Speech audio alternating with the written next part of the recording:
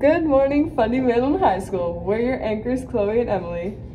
Today is Wednesday, September 15th. Let's get into the news. Hey Mariners, we've made some changes to our parking lot. So students and staff are all responsible to adhere to the new rules.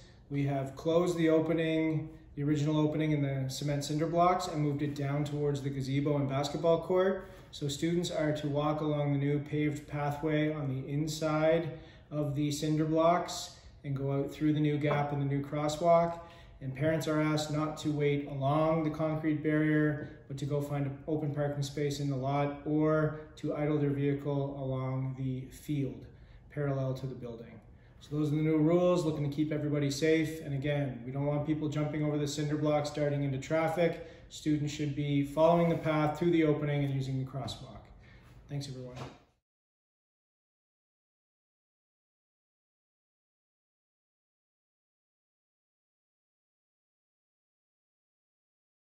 Afternoon. Individuals, Fundy Middle High School, course registration and dropping will be this coming Thursday, so grade 10, 11, and 12. Make sure you understand that information. Come see myself, Mr. Butler, or Mrs. Matheson. Thank you. For everyone who's interested, golf takes place every Tuesday and Friday after school. For more information, see Mr. Jones.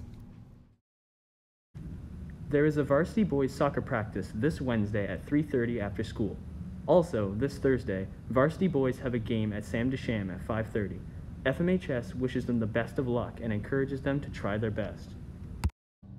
Varsity girls had a game against St. Stephen on Monday. It was a close game. Great job, girls.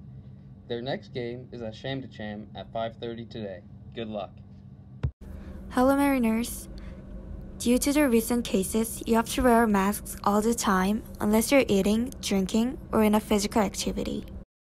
That's all from us today. Have a great day, and we'll see you next time.